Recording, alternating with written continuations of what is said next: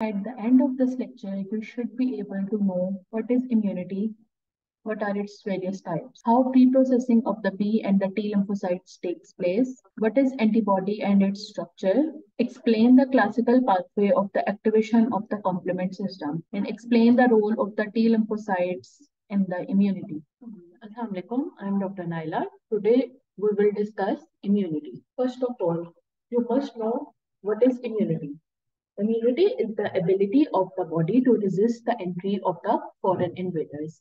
Our body first recognizes the foreign invaders and then resist their entry and prevent their harmful effect. Now, the types of the immunity. There are two types of immunity. Innate immunity, that is non-specific. It is present since birth. And the acquired immunity. Acquired immunity is developed after birth and it requires specific exposure to the antigen. It can be active or passive. We will discuss it later. Innate immunity. The cells which are involved in the innate immunity are neutrophils, macrophages, cytotoxic T cells, and the presence of the complement system. The mechanisms which are involved in the development of the innate immunity are phagocytosis. We know that neutrophils and the macrophages have the ability to phagocytose the foreign invaders. It also involves the secretion of the digestive enzymes and the HCl. Tissue histiocytes, they offer resistance to the foreign invaders.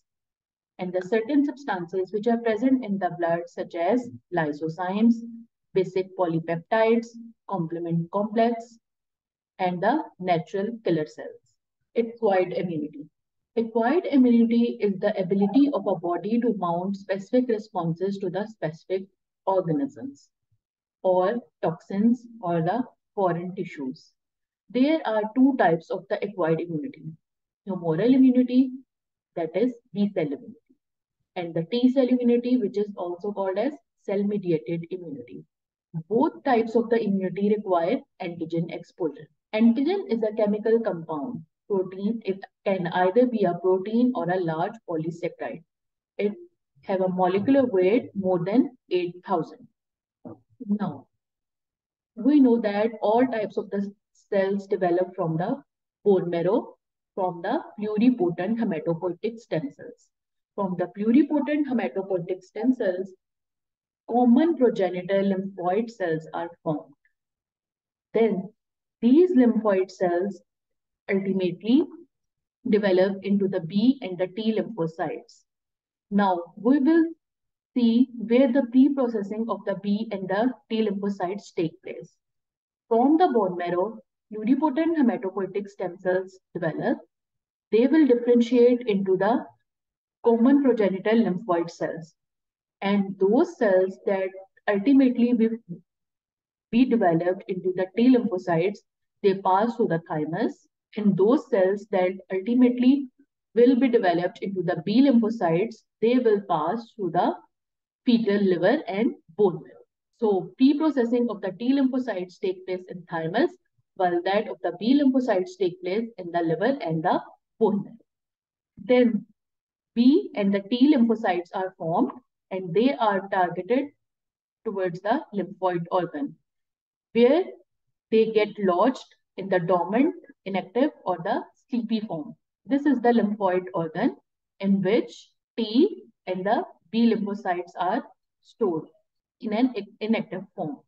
For the release of the B and the T lymphocytes, we require antigen exposure. So, whenever the antigen is exposed to the lymphoid organ, B and the T lymphocyte clones which are present in the lymphoid organs get activated and they ultimately form their activated B and T lymphocytes. And the B lymphocytes will ultimately form antibodies. Now, the clone of the lymphocytes. The clone of the lymphocytes are highly specific. One thymic lymphocyte develops specific reactivity against one particular antigen. In this way, thousands of the T lymphocytes develop specific reactivity against 1,000 particular antigens. They are responsive to the specific antigens. Now, the mechanism of the activation of a clone. We know that for the activation of the B and the T lymphocytes, we require antigen exposure. So, how the B and the T cell clones are activated? Antigen activates B cell clone by binding with a surface antibody. Antibodies which are present on the surface of the B cells, while the antigen activates T cell clone by binding with the surface receptors, which are present on the surface of T lymphocytes.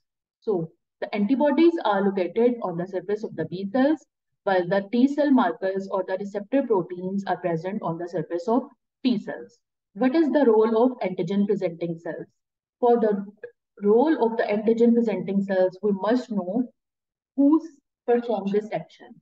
So the antigen presenting cells mainly are macrophages, Langerhans cells of the skin, B lymphocytes, and the dendritic cells present in the spleen and lymph nodes. These are the antigen presenting cells. Antigen presenting cells have major histocompatibility complex which is present on its surface. And this complex will present antigen to the B and T lymphocytes. Now, the cytokines. Cytokines are the proteins which are secreted by the immune cells. They are hormone-like molecules and have a paracrine function. Cytokines are secreted by lymphocytes, macrophages, and many other cells. They are interleukins. Now, the family of the cytokines. It consists of interleukin 1, 2, 4, 6, and tumor necrosis factor alpha. Now, the source of these cytokines. Interleukin 1 is secreted by the macrophages. What is its important function? It activates T cells, macrophages, and promotes inflammation. It is implicated in pathogenesis of septic shock. Now, the interleukins 2. They are secreted by the helper T cells. They activate T cells and natural killer cells and macrophages. They are used for the treatment of tumors. Interleukin 4. They are secreted by the helper T cells, activate lymphocytes and monocytes. Interleukin 4 can be used in the treatment of allergies. Interleukin 6 are also secreted by the helper T cells. They are involved in B cell growth and differentiation of plasma cells and antibodies. Tumor necrosis factor alpha. It is secreted by the macrophages, by the natural killer cells, T cells, B cells, and the mast cells. They are involved in the feedback control of the macrophages and the neutrophil response and used in the treatment of inflammation. Now, the humoral immunity or the B cell immunity. We know that after the development of the common progenitor lymphoid cells from the pluripotent hematopoietic stem cells, these B lymphocytes, they are directed towards the lymphoid organs and they are stored in inactive form. Whenever an antigen is exposed to the B cells, the clone of the B lymphocytes becomes activated and these ultimately form lymphoblast cells. Lymphoblast cells will form plasmablast cells and they will ultimately form plasma cells. From the plasma cells, antibodies are formed. Memory cells are the plasmablast cells. Antibodies are involved in the primary and the secondary response. Here is shown the structure of the IgG antibody.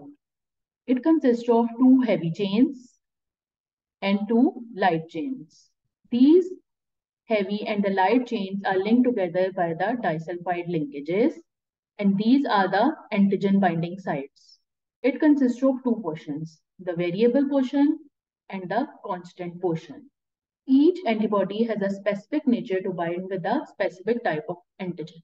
Antibodies are highly specific for the specific type of antigen. The variable portion of the light and the heavy chains has the ability to bind with antigens. Now, the mechanism of the actions of the antibodies. There are 2 methods, direct method or the indirect method.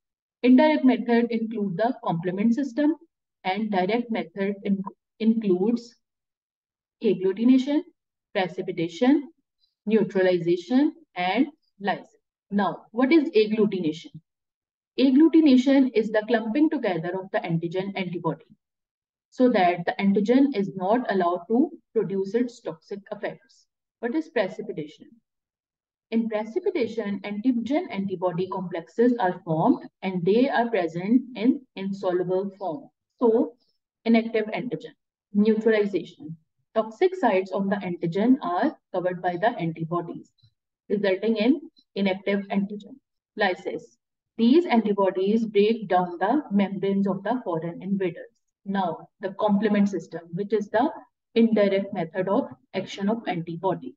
We know that complement system consists of 20 precursor enzymes, but only 9 are active. The most important are C1 to CD and the proteins B and D. It is present in the plasma. Precursors, normally they are present in inactive form. So they are activated by the classical pathway. We will study it later, the classical pathway.